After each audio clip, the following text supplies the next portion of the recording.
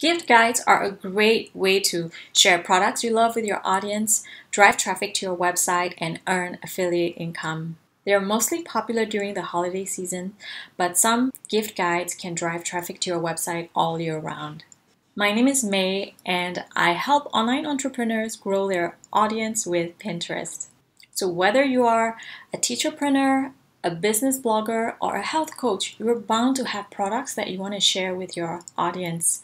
As a service-based business owner, I'm always on the lookout for client gift ideas, and most of the time when I Google, I would end up on a blog post with a curated gift guide. In this video, I'm going to show you how you can create a pen-worthy gift guide collage using Canva. Okay, now we're in Canva. I created a new file with a size of 1000 pixels by 1500. This is the size recommended by Pinterest. You want to make sure that before you start creating, you want to plan out your layout first with your title and your images. And you want to have all your images ready so that you don't waste time trying to grab the images from different sites. Okay, so I'm gonna add a title here.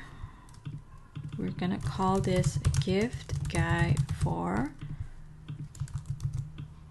female entrepreneurs. I'm gonna change this font to a scripted font and make the size bigger and change the color. Okay. The next thing you want to do is plan out your image frames. There are two types of frames that you can add in. There are different shapes from frames and grids. So the only problem with the items in the frame is that, let's say you're taking this one, you can only resize like this. You cannot stretch it vertically or horizontally.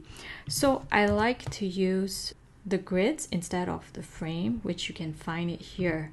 So when you add the grid, it will become like this, but you can adjust it to any size that you want. So in my example, I have 8 products I'm gonna add. Okay, you can reshape, resize these later. So I'm gonna plan out 8 images, 8 image frames here first.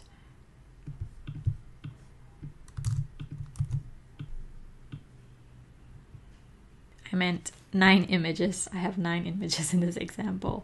Okay. All I need to do is drag these images over here. Okay, we can adjust them later. For now, we just want the images in here first. It's pretty fast, isn't it? Last one. There you go. So as you can see, some of the images are not the right fit. They are not showing up properly. So that's how you can adjust your image frame. When you choose your images, it's best that there's no background so that it looks nice against a white background. Make sure that they are the background for your images are removed. And like this one, you'll see that there is some background over here. It's not quite white. There's some shadows in here. I'm using Canva Pro, so what I can do is I can just remove the background by going to Effects and Background Remover. If you don't have Canva Pro, you can go to a website like remove.bg, or use Photoshop to remove your background. So here there you have it. The background is removed. So next, what you want to do is adjust the sizes of your pictures so that they fit nicely on the guide. As you can see, I'm only using 9 images, so it fits perfectly on this frame. If you have more images, you can use a slightly longer frame. You can use a slightly longer file size as your base, so that it can fit in more images, or make your images smaller.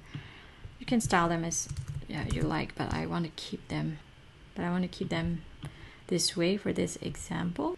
Okay, one more thing you need to add or I recommend you add is your website, so that people will recognize your website when they see this gift guide and they know where to find this gift guide. You can select them all and adjust the overall size so that there's more white space and it doesn't look so cluttered. This could be your final look, but sometimes gift guides, if you have on your blog post, if you have each number associated with each item, what you can do is add in the number for each gift item. So over here I'm gonna add numbers. There you go. And there you have it. But I want to spruce this up a little bit with by adding some elements to make it feel more festive. I found under elements you can find lots of elements or patterns that you can add to the background. For this example, I'm going to choose this one here, and I want to make sure that I change the colors to match this whole look. And I'm gonna add some at the bottom. There you go. One bonus tip: if you're uploading this on Pinterest, I would recommend experimenting with videos or animated graphics. What you can do is you can either animate this. Let's say you use this one, so it will appear like this on Pinterest. This is a very simple animated graphic so that it stands out on your feed. Another way you can do this is, if you have more than 9 items, instead of making it a long graphic, what you can do is you can make 2 pages of this gift guide. I just duplicated this page, assuming that this is your first page and this is your second page, and on your first page you have something like a cover page, There you go. You got a cover page over here, and this is your first page and this is your second page.